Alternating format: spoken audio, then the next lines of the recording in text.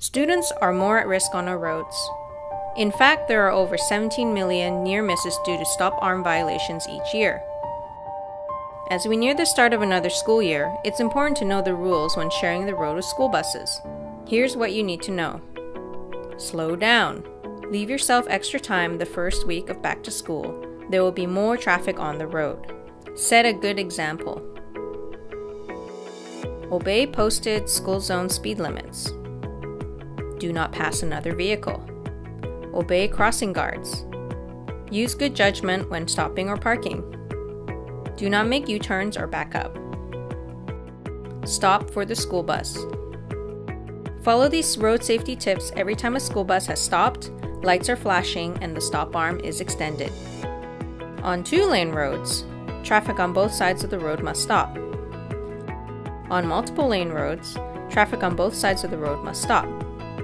On a road with a median of any kind, from concrete barriers to a strip of grass, traffic on the side of the road that the bus is on must stop.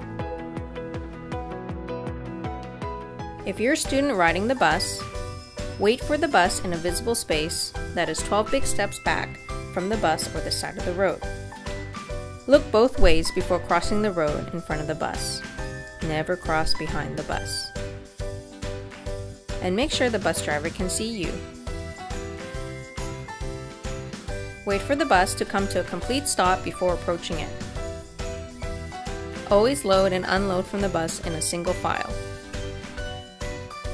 Find a seat and sit down immediately. Make sure to keep your head, arms, and all personal belongings inside the bus at all times. These safety tips are brought to you by your local school district and Safely, driving safety forward. Together, we can be safe this school year.